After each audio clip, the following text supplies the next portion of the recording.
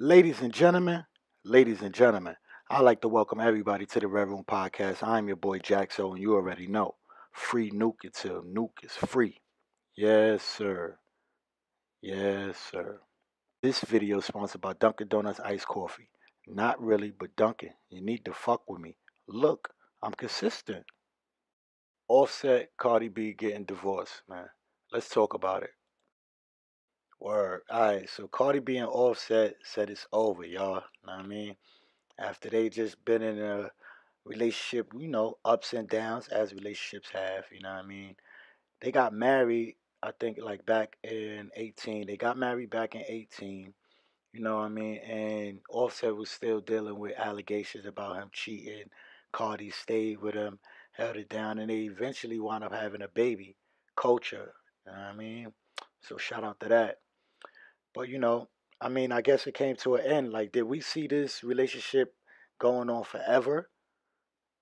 I mean, is this like a power couple? I mean, it was a nice couple. Shout out to the Clout video. I really was fucking with that Clout song.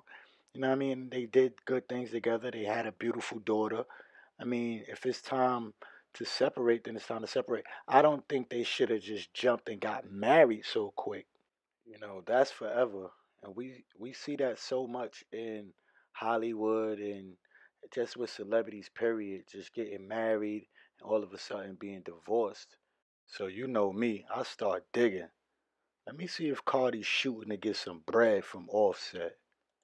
Nah, turns out Cardi only got like 2 million less than Offset. Offset got 26. Cardi got $24 million. Like, that's not bad. My kids gotta have money, not just me. It's selfish. It's selfish. Oh, Oh, yeah. All right. So it looked like coach is going to be good either way. Both parents is up. So that is ultimately the goal, is to make sure your kids are set for when you're not here. So shout out to that. Look, this happens. Let's stay out of their business and worry about our own business, man. Shout out to them separating and doing what they got to do for their self and their kids. You already know to get your news, yo. This the Red Room, y'all.